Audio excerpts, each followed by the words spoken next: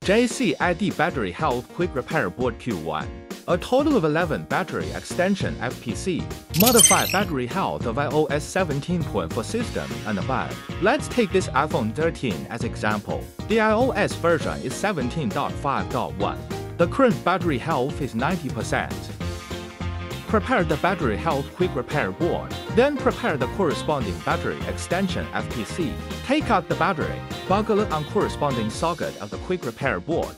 Then connect mobile phone to battery health quick repair board with battery extension FPC. Then modify the health value and cycle counts. Due to Apple's verification mechanism, if the cycle counts are changed to less than 21 times, the battery health will be set to 100% by default. Click Confirm.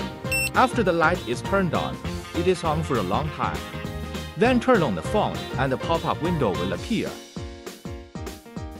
After the pop-up window appears, the light is blinking. Then connect mobile phone to computer with the data cable.